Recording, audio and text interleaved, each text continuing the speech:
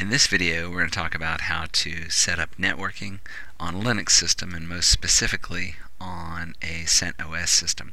So unfortunately, with CentOS 6.2 or 6.3, they've implemented a service called NetworkManager that tends to get in the way for me to set up and configure networking. So the first thing that I'm going to do is disable the Network Manager service. So we'd say service Network Manager status. It's capital N, capital M.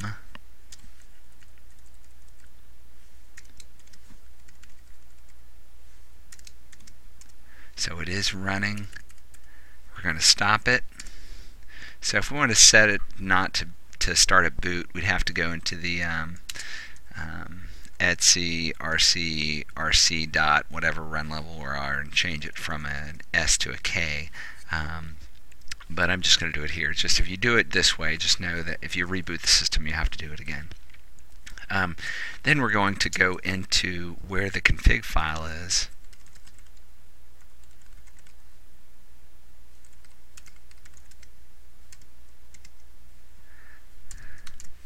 And so you see here we have this IFCFG ETH0, and that's our Ethernet card. So I'm going to go and edit that. And here it has NM controlled, which is Network Manager. And we're going to say no. Alright, so at this point we can now configure our network through the command lines and the tools that I like better. And specifically, I like the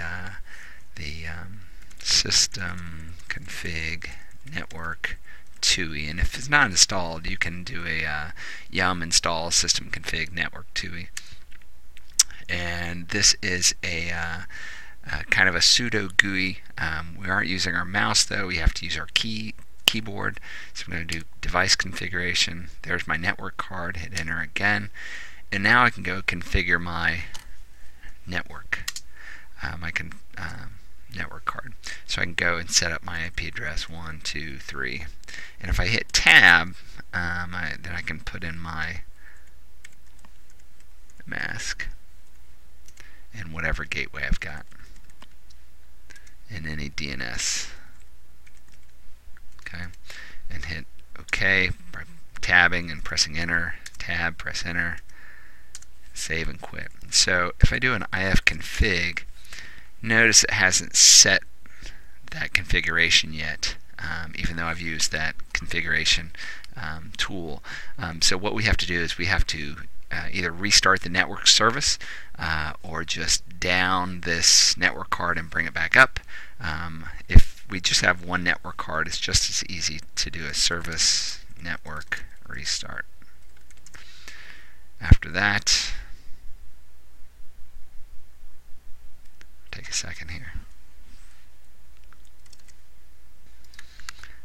Alright, after that I can do an ifconfig, and you can see my network address is what I wanted it to do.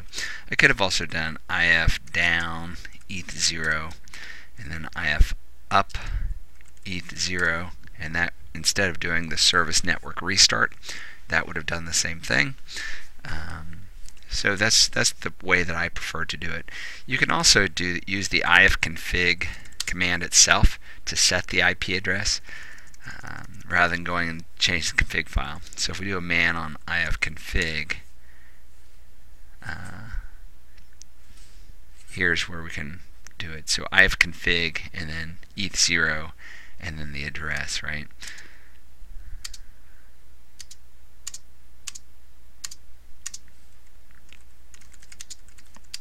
So I could set it to 1.2.3.4, which is what it's set to right now. And again, this is a temporary setting though, so if I restart the network service, it's going to go back to the config file, I believe.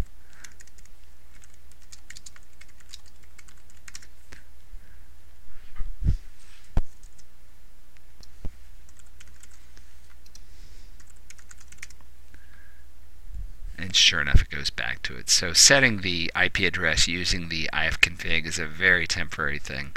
If you really want to have it be a little bit more permanent, you have to use the network config system or system-config-network-tui command, or you can go directly into